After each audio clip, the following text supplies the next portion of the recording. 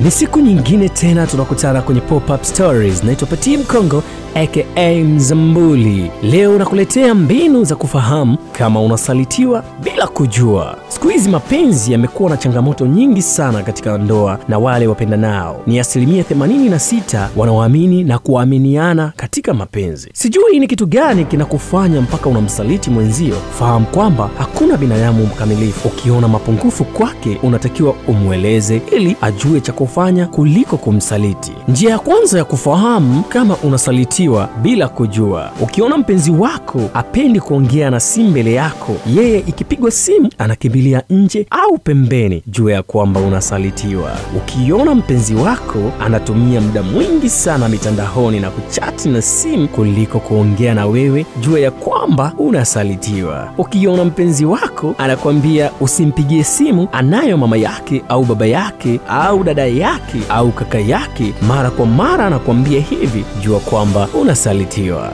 Ukiona simu ya mpenzi wako ina pin code au kwenye mafaili ya WhatsApp, hasa kwenye message, fahamu ya kwamba unasalitiwa. Ukiona mpenzi wako anaongea na simu kwa mkato huku akiwa na wasiwasi, fahamu ya kwamba unasalitiwa. Ukiona mpenzi wako hataki ushike simu yake na ushika anachukia sana, jua ya kwamba unasalitiwa. Ni vigumu sana kumfahamu mtu anayekupenda pale unapokutana naye kwa mara ya kwanza, ila matendo yake ndiyo utayajua baada ya kuanza safari ya mapenzi. Kusalitiwa sio jambo geni katika karne hii ya sasa tuliyopo. Kusalitiwa kuna maana ya kwamba katika mahusiano yenu kuna upungufu fulani umetokea. Cha kufanya isiwe sababu ya kumsaliti mwenzi wako. Funguka, mweke wazi ili ajifahamu zaidi kwamba amekosea wapi, amefanya nini, ili muweze kurekebisha na mapenzi yenu kuwa murwa ama ndoa yenu kuwa murwa na safi na salama kabisa. Kwani kuna magonjwa mengi sana sasa hivi ambayo yapo.